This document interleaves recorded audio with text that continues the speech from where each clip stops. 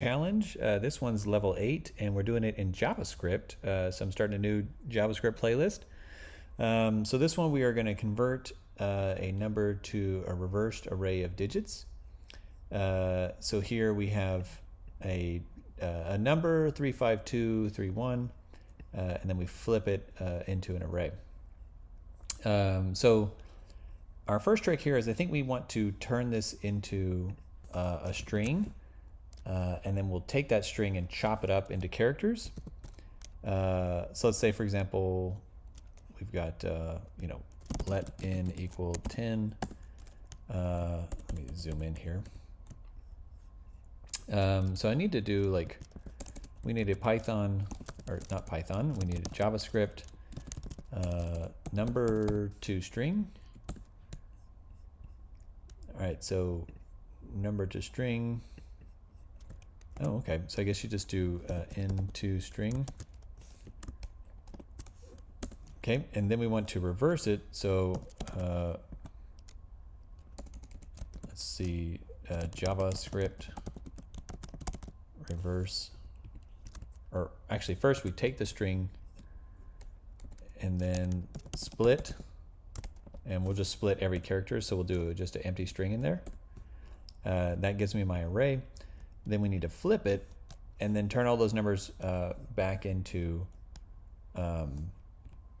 integers. Or so they're strings right now, we need to turn them into integers. So here we'll do, I believe it's reverse. Yeah, so reverse will flip them, and then we'll do a map. We'll take each, this will take a function, so we'll do in string and do parse int, and then pass in string.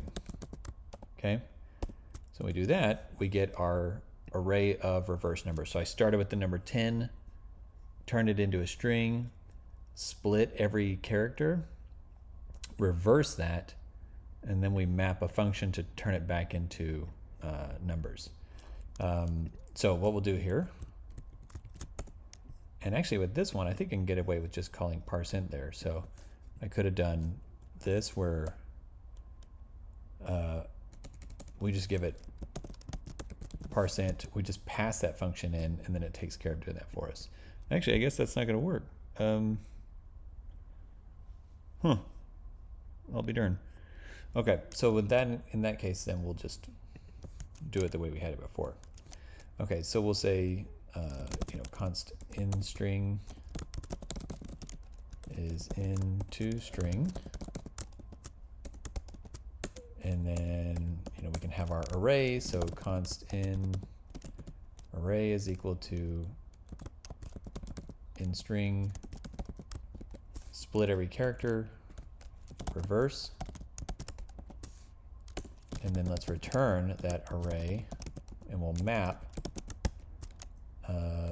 for each in string. We'll call parse int on in string. And that should be enough to try this out. Let me close out the console here. All right, let's do an attempt. And we'll do a full submission. Great job.